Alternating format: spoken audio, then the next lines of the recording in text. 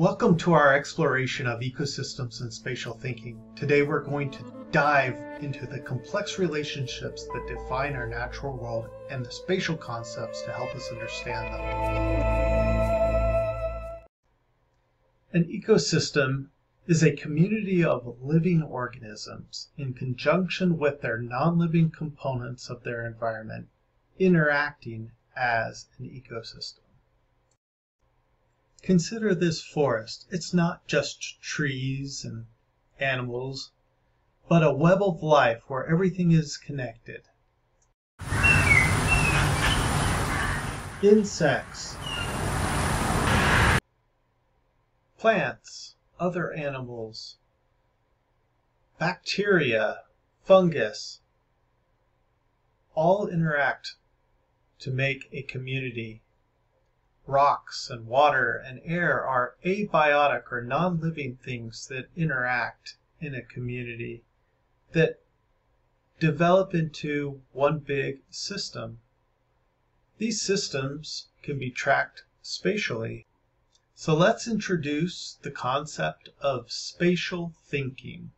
It involves visualizing and interpreting location, distance, direction, relationships, movement, change in space.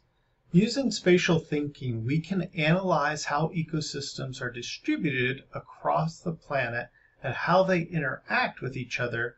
For example, how does a drought in one region affect an ecosystem in another? This is where geographical information systems, or GIS, come in. GIS can help us layer different types of data on a map.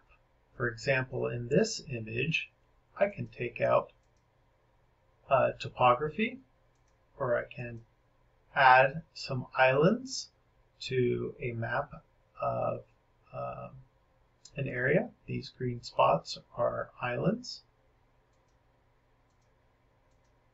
I can add a tract of information, depth information, which is then listed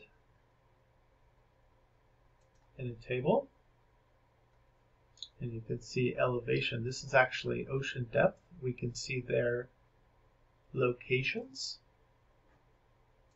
By applying spatial thinking, we can attack or layer complex problems like climate change on different ecosystems and plan conservation strategies and much, much more.